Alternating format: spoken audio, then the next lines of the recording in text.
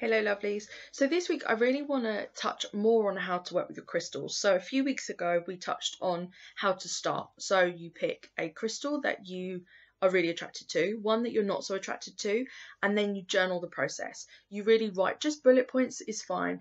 Write down how you feel, why you've picked which crystal, how it feels to carry it, how you feel afterwards. It is a process. You want to start to see patterns, and you will naturally start to see patterns, but you have to persist with it. Now, working with crystals, you can go really, really deep with crystals. I could run workshops on crystal manifestation grids. This is a really fun workshop where you put together basically a shape made out of crystals, each crystal having its own intention. It gets really in depth. You really break down what you want and then how to go about that and associating a crystal with each thing. But that's not what we're going to talk about today, because I just want to give you some few hints on how to start working more with your crystals. So now you've picked one you like, one you not so like, you're keeping a journal of your progress. Now what can you do?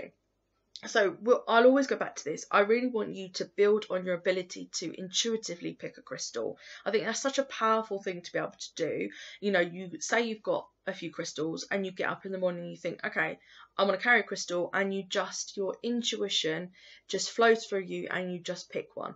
That's such an amazing thing to be able to do, because some people it comes really naturally to, some people need to work on it to be able to achieve that. But if you can work on it and build that, your intuition will be flowing, your energy will be very connected to the wider energy around you, you'll be living in flow, and life will be so much easier. I promise you, really just try it. Something that you will get from journaling, because you will see the proof of picking the crystals, and then over time it may be that you then can start to intuitively pick your crystals easier. So my first suggestion is, if you haven't already, start to really pick your crystals on an intuitive level, and that literally means just picking the one that calls out to you. It might be the colour is really attractive to you that day, or you just want to touch it, or it seems really like inviting. There's just something about it that makes you think, yeah, that one. And you don't have to consciously know why, you don't have to have an answer why, you just go with how it feels. That's one thing I really, really want you to work on. Another thing is you can start placing crystals around the home. So it depends on how many crystals you've got and what you want. But there's certain crystals for certain areas of the home to bring about certain energies you would want in those places. I will go into more detail in the blog. I'm just giving you a highlight of the various things I want you to start doing if you want to work further with your crystals.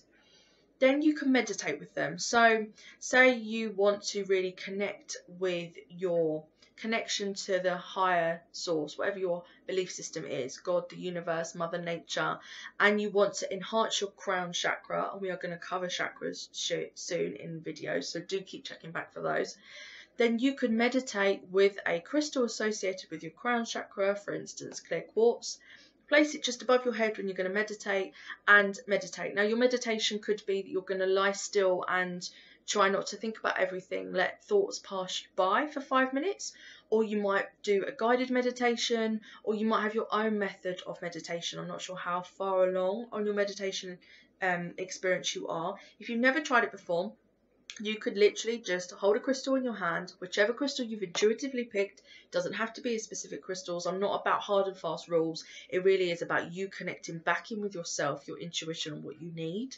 So pick a crystal that you like the look of and decide that you're just going to lay still. No TV, no talking songs. By talking songs, I mean you might have music, but it's just an instrumental that's really nice, or a meditative song. You know, you can YouTube many of them, and just lay and listen and let yourself go wherever you're going to go, and don't overthink anything. Thoughts will come up like, oh, what am I going to have for dinner for tonight? Oh, I need to add that to the shopping list. Oh, I need to do that.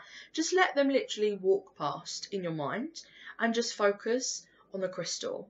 And then, like I always tell you to do this, journal it. So write, you know, I'm meditated with this crystal and I felt like this afterwards. And then if you're going to keep doing it, you might do it every week. You might want to build up to doing it every day. If it's just 5 minutes a day, it really just makes you put life into perspective, get a bit of a breathing moment from the busyness of life, and connect back in with yourself. And your crystals will enhance that. So it's another way to really utilize your crystals. You can give your crystal a task. This is another way of doing it. So it will sound a little bit kooky, but the more of a relationship you build with your crystal, like with a human being, the more you'll get out of it. What you put in, you get out. So say you have an amethyst and you want it to help you sleep because you're finding it hard to sleep. You can hold your crystal in your hand and focus on the crystal. Keep your eyes open, or you can shut your eyes and feel the crystal and really ask it. You don't have to say it out loud, you can just say it in your mind, to help you sleep. Give that solitary crystal one task and then put it aside, put it next to your bed, let it do its thing. Then if you've got another piece of amethyst and you want that to help you meditate, for example, then give that the task of meditation. Give each crystal an individual task, and then they can come back and do that for you so much quicker because they're given a solitary thing to do. So it can ping out to the universe and come back. This may all sound really kooky, but I promise you, start doing it. You know, even if you're thinking this woman is chatting, what is she on about? You know, I don't understand. It sounds a bit out there. Try it. Try what feels comfortable and build up. But my example to you is, my explanation to you rather, is that if you give your crystal a task, it can go and do that really quickly because it's got a focused intention. So it will go and do that.